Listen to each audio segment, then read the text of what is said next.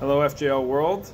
The question that we discussed last week was a question about tennis balls that were left on a tennis court. Rachel shows up to play and she finds all these leftover tennis balls. Is she allowed to keep the tennis balls? General rule about an item that a person finds that doesn't have any sign that symbolizes who the owner is, a label, some kind of symbol that can identify the owner.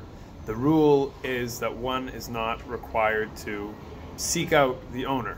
Whether they're allowed to keep it or not would be a debate about whether they were left there with intent or not left there with intent.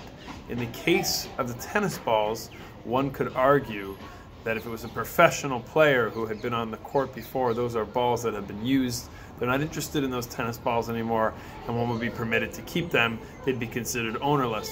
However, if the balls seem to be unused and in their package, or perhaps another way to see that they haven't been used yet, one wouldn't necessarily be obligated to return them, but one would not be allowed to keep them for oneself.